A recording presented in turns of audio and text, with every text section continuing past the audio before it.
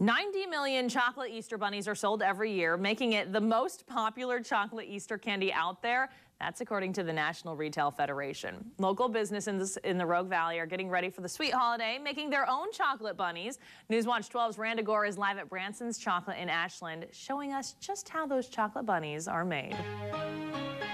They're sweet, creamy, delicious, and chances are you probably had them in your Easter basket. Your kids might have them now. We're out here at Branson's Chocolate in Ashland, where, yes, indeed, we are talking about making the infamous chocolate Easter bunny. And I'm here with Dina Branson. And Dina, how do we go about making one of these little fellas? You start with a mold, and then we're going to actually take some tempered milk chocolate here.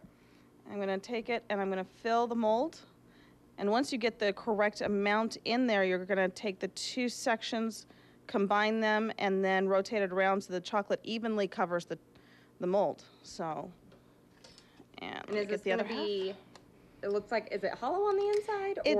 It's semi-solid. So the mold itself is 3/4 full, or the bunny is half to 3/4 full, and it's about a 1/4 pound when we're done. So we just kind of shake it and try to thin it all out right here? You're covering all the sides, making sure there's no air bubbles in the mold. So, which I'm seeing one in the paw. So that's what I'm doing, is getting the air bubble out of the paw. So what happens if there's an air bubble? You don't want a missing foot, do you? Because that's what happens, is it basically looks like there's part of the bunny is missing.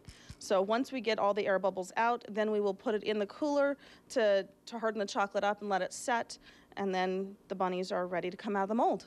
All right. Well, thank you very much, Dina, for being here with us this morning. And 76% of Americans say they actually go for the ears of the bunny first when they start to eat that chocolate Easter bunny. Live in Ashland, Randa Gore, Newswatch 12.